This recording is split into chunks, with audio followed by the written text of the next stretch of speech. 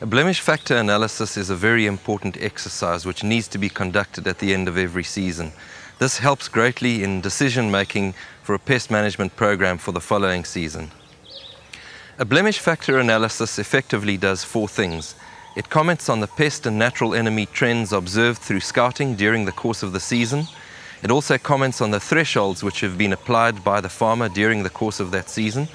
Remember that thresholds, although many of them have been scientifically determined, there are others that are still in the process of development, and it cannot just be assumed that thresholds will be identical in each different area. Thirdly, the blemish factor analysis comments on the success of the spray program applied during the season, and it helps in establishing what sort of spray program to follow for the following season. A blemish factor analysis can be conducted either in the orchard or at the packhouse. However, there are problems associated with conducting this analysis at the packhouse. If fruit is delivered to the packhouse and a sample is taken from the picking bin at the packhouse, this sample is unlikely to be representative of the orchard as a whole. It is likely to represent only a small section of that orchard. And the second problem is that fruit is often pre-selected in the orchard. In other words, the worst blemished fruit, which is unlikely to make the export standard, will be thrown out in the orchard and won't even make it to the packhouse. It is therefore better to conduct such an analysis in the orchard. Growers or scouts should select 50 to 100 fruit per hectare at random and conduct the analysis on these fruit. The fruit can be analyzed while they are still hanging in the tree, or the fruit can be picked and analyzed at a later stage. It is important that these fruit which are selected are not from just one section in an orchard, but they are representative of the entire orchard. Therefore, trees at random and fruit at random should be selected from throughout the orchard in a similar sort of formation as would be used for scouting. In other words, a diagonal line or a V line or a W shape. Every single blemish factor on the fruit should be noted and should be recorded. It should also be noted whether the blemish factor is just a minor scarring or whether it is sufficient to downgrade the fruit for export. In order to be able to determine that, one needs to get hold of Citrus Research International's Blemish Standards booklet so that one can categorize what is acceptable and what is not acceptable for export. Blemish factors which should be recorded are factors such as wind, red scale, mealybug, creasing, thrips damage, and one can categorize this thrips damage as early damage or late damage or thrips scribbling, bud mite damage, bollworm damage, sooty mold, navel end splitting, fruit fly, false codling moth, and a range of mites: flat mite, rust mite, silver mite,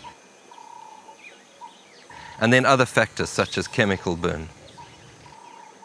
Here I've selected a few examples of thrips damage. This first one, for example, shows very severe thrips damage from early in the season when the fruit was still small. Remember that all of the feeding early in the season occurs underneath the calyx. So the further that the damage has grown from the calyx, the earlier that damage was inflicted.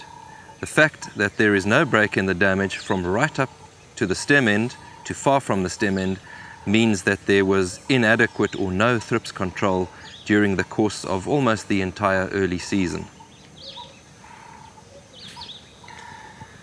The second example shows just a ring of thrips damage, whereas between that ring and the stem end, it is clean. So at a fairly early stage during the season, thrips control was inadequate.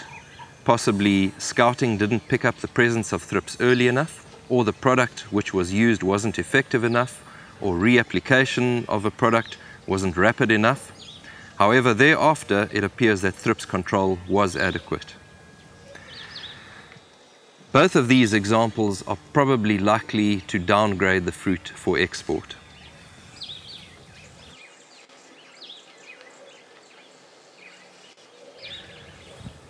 This shows an even less severe case of thrips damage. just a single ring of damage which occurred for a very short period of time. This may or may not downgrade the fruit for export. And this example shows a very small sector of thrips damage, and it is very unlikely that this would downgrade the fruit for export. Another example is late season thrips damage, which now doesn't occur underneath the calyx, but occurs on the side of the fruit, and this is called thrips scribbling. And finally, a fairly unusual form of thrips damage is damage around the navel end. Also clearly sufficient to cause downgrading of the fruit. This would also have occurred probably later on during the season. There are three different symptoms of bud mite damage on fruit. That is ridging around the calyx end, a general flattening of the fruit, and protrusion of the navel end on navel oranges. The information that is gathered when the fruit sample is inspected is entered on a form similar to this one. In this example, each block on the grid represents a fruit. For instance, this block is for the first fruit from data tree number 3. Blemish codes are used to indicate the type of damage to the fruit. The code is entered in either the blemish column or the cull column, which is an indication of the severity of the damage. For instance, if the first fruit from data tree 3 has thrips damage that will downgrade it from export quality, T is entered in the blemish block for this fruit. If the second fruit from the same tree, for instance, is infested with a fruit fly larva, FF is entered into the cull column under this fruit, because this type of damage means that the fruit has to be culled and cannot be sold at all. If a fruit has more than one type of blemish, the codes for all the different blemishes must be entered. For example, if the third fruit from data tree 3 has wind scarring, bollworm damage, and navel end splitting, W and BW is entered into the blemish block for the fruit, and NES in the cull block. If there is no damage to a fruit, a dash or line through the block is used as an indication. Once all the blocks have been completed, the numbers of blemishes and cull factors are added up and entered into the blocks at the bottom of the form.